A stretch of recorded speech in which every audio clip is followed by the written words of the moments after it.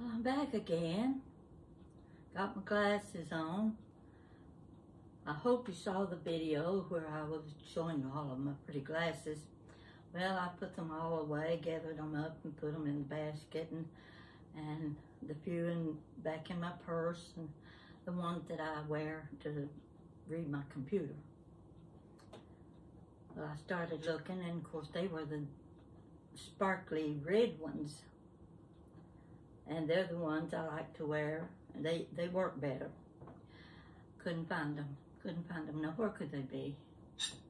I looked table to table, chest to chest, drawers, everywhere I could think to look. Went in the kitchen. Why would I have them in the kitchen and leave them in the kitchen? So I got thinking, oh, have I taken them outside and have I lost them? I just can't lose my red glasses. So I went to the mail room. They weren't there. People usually, there's a little box there for lost and found, and I thought, sure, I'd open that box and that'd be my red glasses. No, they weren't there. Ran into one of my neighbors, and she started making suggestions too. No, I've done all of that. So I went outside. I'd been reading outside yesterday. I was reading Where the Crawdads Sing. I started out reading that book, and I couldn't get into it. It took me a long time to get into it. Finally, I got to where I was staying with it, and it was getting better and better. And I'm telling you, it is a good book, and next week I'm going to see the movie. I'll let you know how that is if you haven't already seen it. So anyway, I didn't find my glasses out there. I came back upstairs, and I thought, I just don't know where they could be. I haven't been anywhere in the car. Walked into the bathroom there. They laid on the bathroom sink. Yeah, we all do those things, I know. So I found the red glasses, but I'm not wearing them today. I'm going back to the table setting. I hope you enjoyed the two tables that I set for you a few days ago, because I really enjoy setting tables. And with all of my little things I've collected here and there, 2 pieces here, 4 pieces there, an 8-place setting somewhere else, and I've just got odds and ends of anything and everything, and I said, oh, I know what I want to do. I want to set another table, and first I'm going to show you. You know how I removed the tablecloth, and there was a tablecloth under that one. Well, in this case, I'm going to lift the table cloth a little bit so you can see it. And what you're going to see first is a nice, beautiful lace tablecloth. The reason for that is I wanted this gold plaid tablecloth, but it was too simple. I wanted to dress it up a little. This is the tablecloth. So I put it on first, and I laid my lace tablecloth on top of it. And I think you can see on the video how pretty it looks. It dresses it up just enough, and there's not too much of the gold showing. So that's one idea you can use whenever you're trying to simplify the tablecloth situation. Now, the dishes I'm using, I found at Goodwill. They're Lenox, made in the USA. That's number 1 point. And they're beautiful. And when I saw them, another lady was going through the dishes. There was a whole set. And I was waiting till she finished. And when she finished, she had taken all of the plates except one. This is the plate. It's got little leaf type designs in gold and red, a deep wine red. Very, very pretty, very elegant. I got one plate that she left. She took cups and saucers, some other things, and when she finished, this is what I got. I got the one dinner plate. Then I got the salad plate. Got 4 of them. Next was, I suppose this is your bread and butter plate. It's a little bit large. It could be used for small salad too. And they are really very, very pretty. So I thought, what am I going to do? There's just touches of the dark red. What have I got that I can accent with? Well, the first thing I knew I had were these beautiful champagne glasses. I think they're champagne glasses, but I only have 2. Now I've set my table for 2, and my centerpiece, I'm trying to keep them low because I don't like tall centerpieces where you can't see across the table. That's a stigma with me. So I've tried to keep the centerpiece low, and I'm just doing 2 place settings because that's all I need to demonstrate my table setting. So I had the 2 glasses. They're beautiful glasses. And by the way, if you run across any of them, let me know. You buy them and I'll pay you for them. I've been looking. I haven't found any more, but they're beautiful glasses. All right, that took in some of my red. Well, another thing let me get this.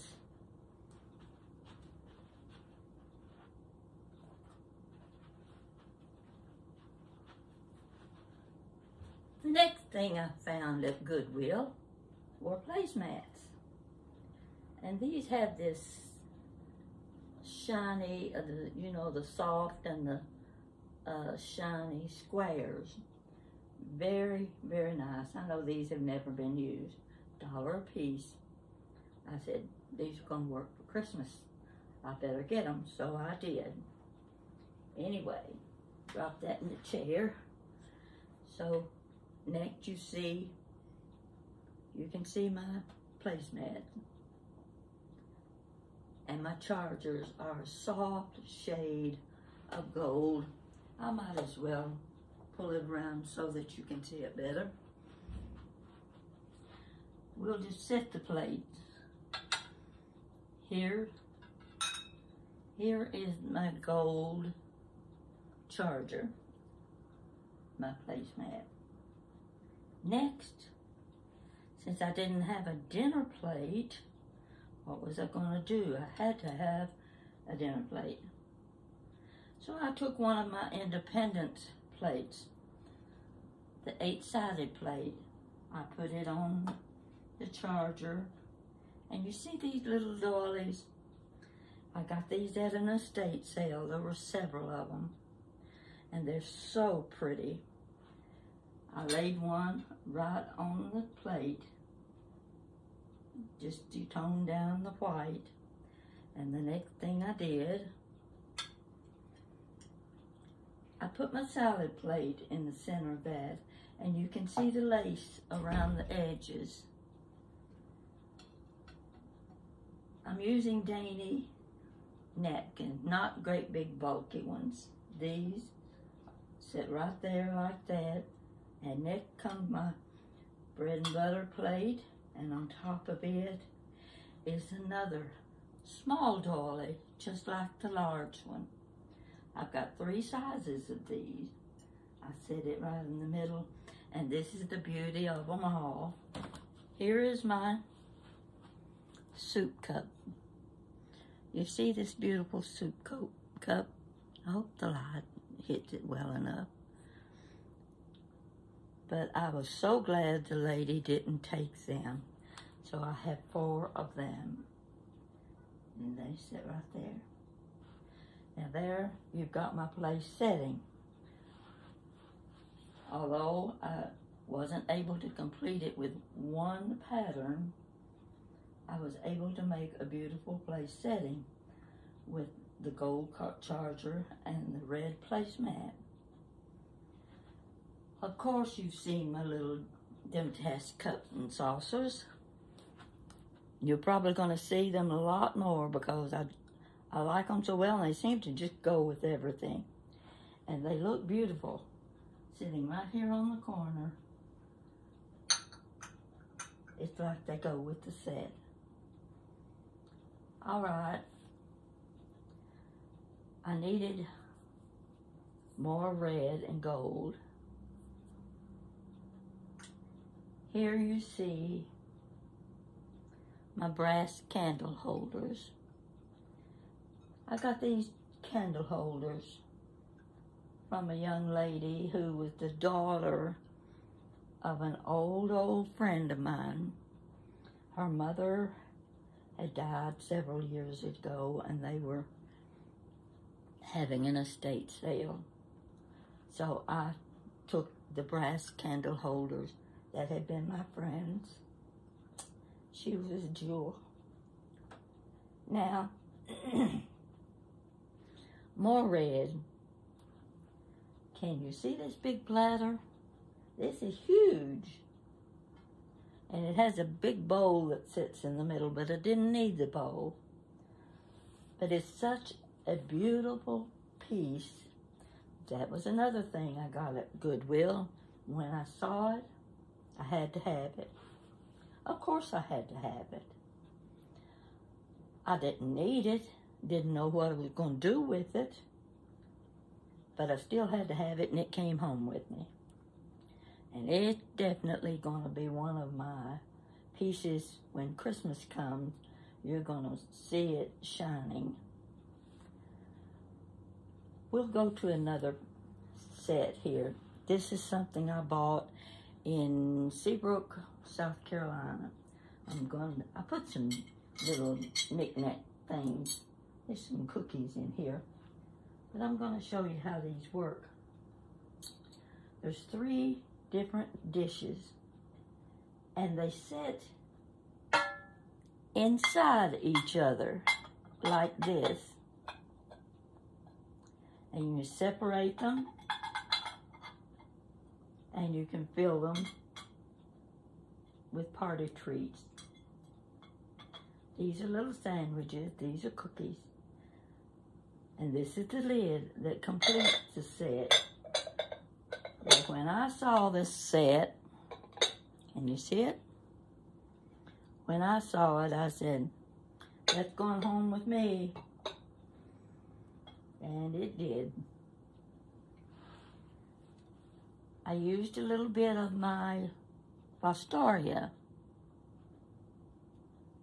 None of these things go together. They're all in separate sets. Here's my small candy dish. I put a few strawberries and blueberries in there. And this sits on the table right here. On the other end is a larger candy dish. It's Fostoria too. It has a lid also. And these fruits look very pretty sitting on the table. Well, just by chance, I had 2 little bitty bowls. I didn't know what they're for. I don't care what they're for, as long as they serve my purpose. So I only had 2. So I decided I'd set it to the side. And when you eat a strawberry that still has the top on it, you can put the waste in the little dish, and it looked pretty on the table as well. So you always have to have candles. Candles are a necessity. Let's see what I want to go around to next. I'll come around here. And this I have to show you. I have to show you this up close. I've had this 28 years. This was the trip or the cruise I went on when I won the magazine contest. I sailed on the Queen Elizabeth II, And I took a land tour for 9 days. And on that land tour, we went to a place called, well, you're getting a glare because that's the mirror effect. This is the platinum over China. This is a Sadler teapot. When I saw it, I said, I've got to have that. So I put it in my camera case and carried it around in the camera case so it wouldn't get broken. But I want you to see it up close. It's a beautiful piece. I've never used it, but I've always wanted to use it. But I thought it was perfect for tea to sit on the table. Now the thing about the place, we went to several different places in England and Scotland, and we were in a place called Llangollen, Wales. It was spelled with the double L, Angolen. I looked at that and I said, Llangollen. Nice man on the street, very thick accent, barely could understand what he was saying.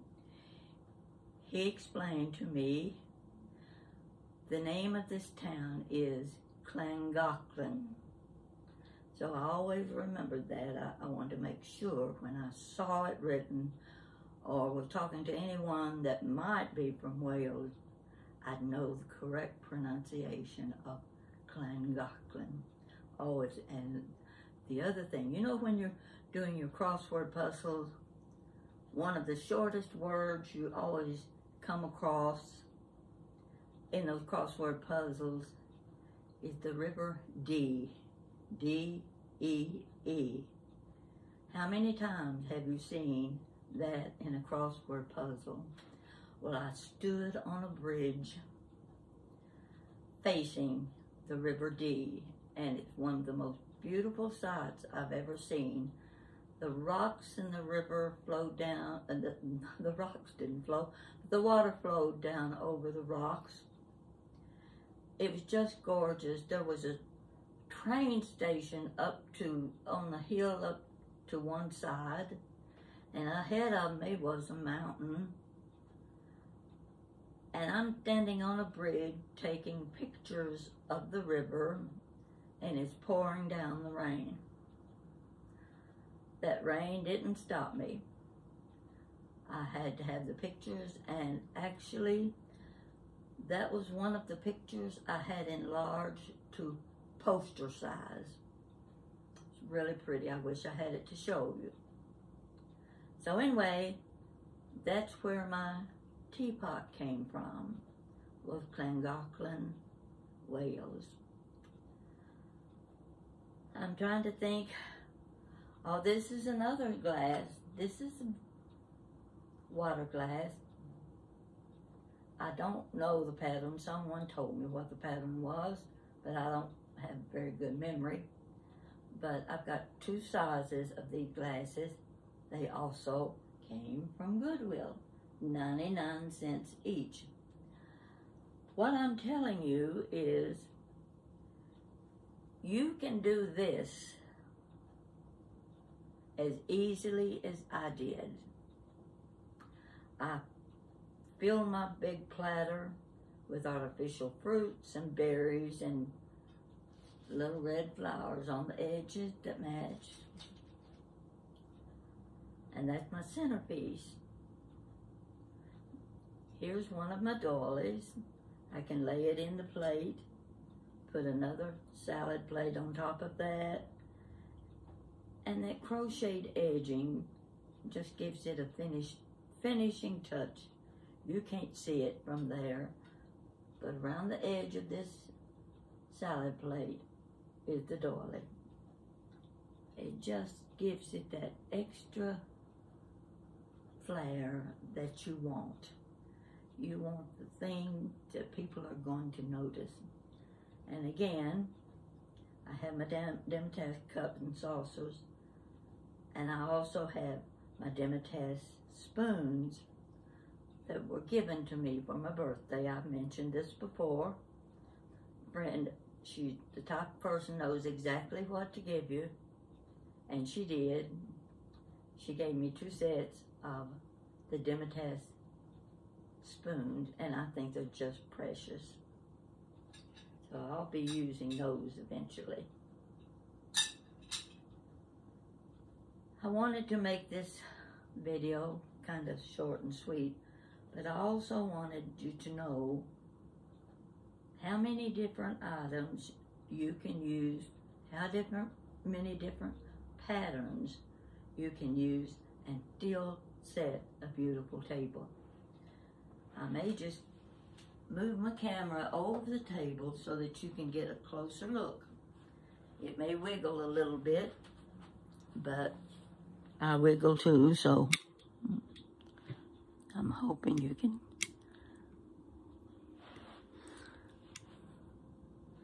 Well, let's see. Let's go around to the place setting.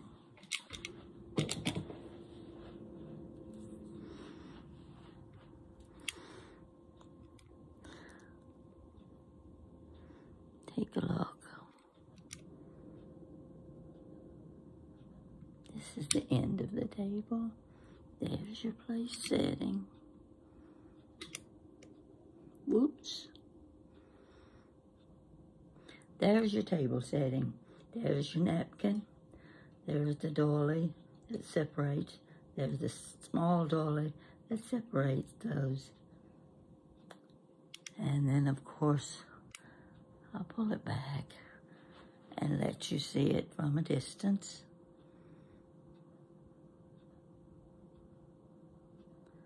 I'm going to set this down.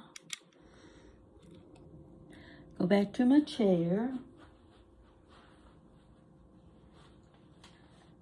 And if you've enjoyed the, oh gosh, my hair looks awful.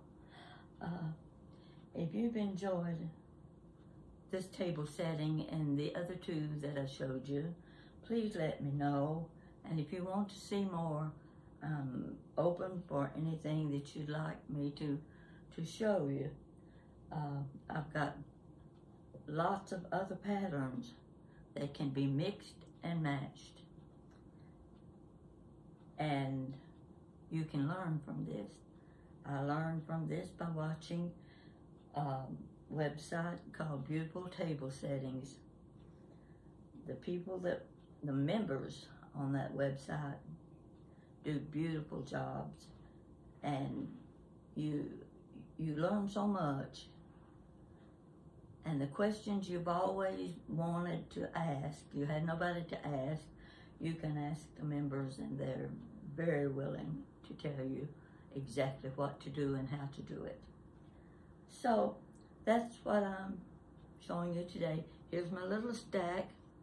Here's my little stack of doilies. See them? Aren't they precious? I like things like this, and you will too. So I'm going to click you off, and the hair gets washed tonight, so maybe I'll look better next time. And you stick with me, share the video, see if you can't get a few people to subscribe to my website, because I want to build it up, I want to get better, and I want it to be more professional. I'm as amateurish as they come. With anything I do, I just tell it like it is, or the way I know it to be. So thank you for watching me, and I'm so pleased to be able to do this. And hope that you enjoy it too. Thank you.